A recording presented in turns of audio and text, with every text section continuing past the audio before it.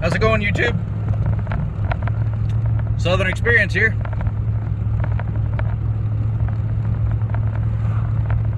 On my way home, smoking my bearded yard, one of them.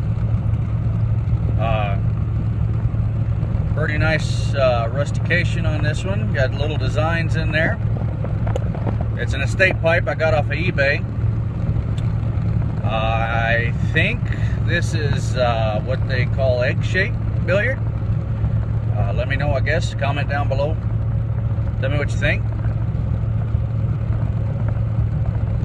Anyway, Masteria Deluxe. Not real sure. It's hard to read. In it, smoking some Devil's Holiday.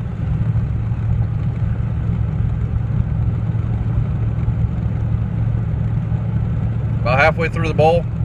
Smoked it on my way into work. Decided I'm going to start smoking them a little while before I tell you what I think, because a lot of them that I've tried, they start out really good, but my concern is, you know, as in most things, it's not exactly how you start always, but a lot of times how you finish. And I'm going to apply that in my personal pipe journey. Woo, sorry about the sun there jumping out at you. This stuff lit it up, tasted pretty good to start with. Right away, huge cherry taste, and then it turned to black cherry taste. And I usually don't look up on, you know, reviews until I've tried it for myself. I want to make sure I form my own opinion about it. A lot of you guys try stuff, you review it, and I like watching those reviews, and I usually base on whether or not I want to try something on those reviews. But a lot of times you just got to try it yourself and see how you like it. And so that's what I'm doing with Devil's Holiday. I've only, seen one review on it, and I don't even remember how it went. But anyway, like I said, started really black cherry. Had to let it go out. While I was inside, stunk up my Suburban. And of course, you know, most tobaccos, they'll put off kind of a pungent smell while they're sitting there, but this kind of just stunk like I'm a 2-pack a day smoker, cigarette smoker. But you know, got the windows down, letting it air out, or turn down a little bit. Got some of that nasty condensation.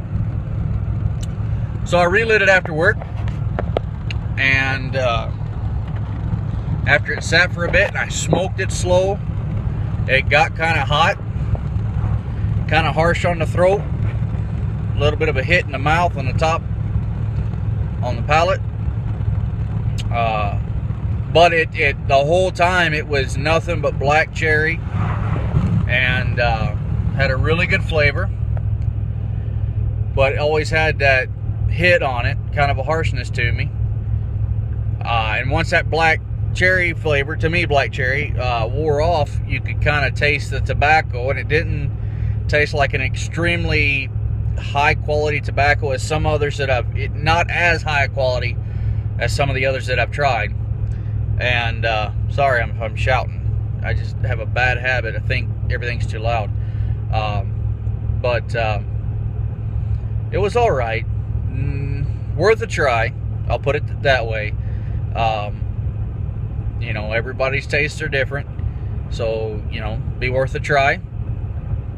I don't necessarily know that I personally will go out and buy any, or you know, go to it as an everyday smoke. You know, if I really want a cherry hit, good one to go to.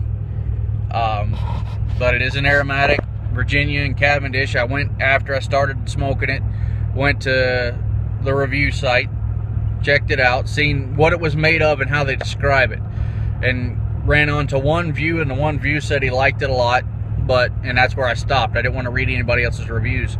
I was on my phone, so I don't really pay attention to when I hit it. I was just reading along. But it's okay for me. You know, like I said, a really awesome black cherry taste. If they all would leave the taste in your mouth that that one did, you know, give you the flavor like that one did, boy, I think I'd be a chain pipe smoker. But you know, once again, it sat for a bit. I have made it a practice that if a pipe goes out and has to sit because of getting busy, get interrupted, whatever the case may be, that when I come back to relight it, I'll dump the top ashes out. And that has worked really well for me. I get rid of them because I don't want that to affect the relight flavor. And I've noticed that for me, that happens. And so I dump the top burn ashes out, all the loose stuff, to where I get down to basically somewhat new, you know, it's been smoldered, but it's not cooked or burnt tobacco. And so I'll get past the ashes and then start, you know, usually don't take much to get there. And then start over, and that usually gives me the fresh flavor again, the startup flavor again.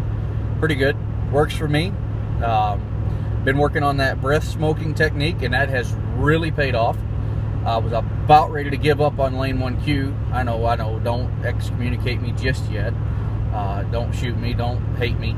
I know everybody loves Lane 1Q, and that's where I started, was Lane 1Q. But I never could figure out why at the end of the bowl, always was harsh and ashy and had a nasty aftertaste.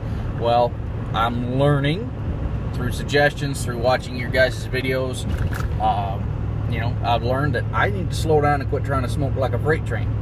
It just kind of became a habit, and so I've slowed down.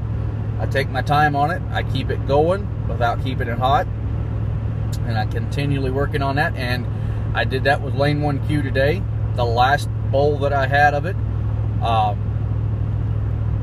and it was really good all the way through. Never got ashy tasting, never got burnt tasting, never got harsh. It stayed pretty decent flavor all the way down. Was actually quite enjoyable to smoke. And so that's you know, it start that breath smoking that Leslie Russell told me about, you know, shot me a comment on and said, try this, check out circular breathing and breath smoking, and you know, it's paid off. And I suggest, if you haven't you know, tried it out, hey, you know, it worked. I think it would work for veterans and amateurs like myself alike. And it's really awesome, really relaxing. Works great for me. Give it a try.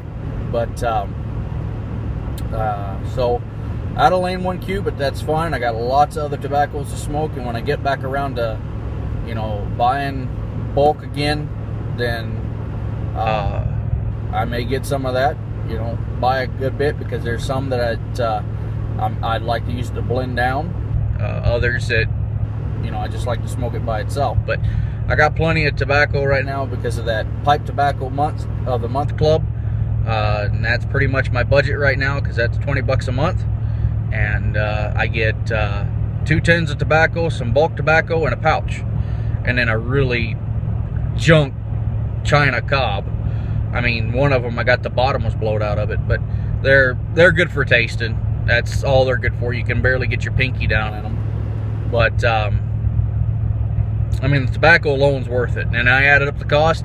You're literally paying for what you're getting. You're not getting an extreme deal. You're not. I mean, you're getting it for book value, book cost. You're just not getting a whole bunch of tax thrown onto it. So the tax doesn't add up to it. But I mean, you're getting it if you go through the catalog or go through the website from Pipes and Cigars. You're literally getting it for what they advertise the price at without the tax. Or at least maybe they discount it and figure the tax in. I don't know, but pretty good deal. You know, I got a big tin of Morcom Riff that I'm gonna save. That and another one, I can't remember what the name was. Dan's Tobacco. I can't remember what it was, but anyway, I set them aside for the tin pass. I have 8 tins of unopened tobacco set aside. And hopefully I'll have a couple more that maybe I can throw into that mix for when the tobacco pass gets around. But thanks, Steve L, again for the sample. Great to try a new tobacco. Like I said, worth a try. And decide for yourself. And everybody's got their opinions on what they like, what they don't like, and I'm learning that, you guys may love a tobacco like the plum pudding. Everybody loves the plum pudding. Didn't work for me. And I found out it wasn't because it was wet. It was really the right moisture. I tried to slow down on it. Smoked it in a briar and a cob, but I found out it's got perique in it, and I'm not a perique fan. And I don't like the bite. I don't like the spice of it. Not my cup of tea. But I'm going to pass it on, let somebody else give her a try, because everybody else seems to like it. So I'm going to give it to somebody, pass it on to a new guy, or somebody that, I can pass some samples out on to, so then somebody else can enjoy it. I'm getting my taste down, getting them figured out. But, that's what it's all about, right? Finding what you enjoy, what you like to smoke, what your palate says is good, and, you move on from there, right? And I'm glad you guys, we all have, and that's why they make so many different types of tobacco, That's why, it's not all the same, not all the same flavor, not all the same style, not all the same recipe. But yeah, so I'm really excited to keep finding stuff that is fitting what I like. And I found about 10 different ones so far that fall into that lineup. And so it's getting really hard to narrow it down to an everyday smoke. And I may never get an everyday smoke. That's fine with me. New one every day. Life will never get boring, and it'll always stay interesting, and something always different. And so, but anyway, you guys take care, and we'll talk to you later. Keep them lit, guys. Bye.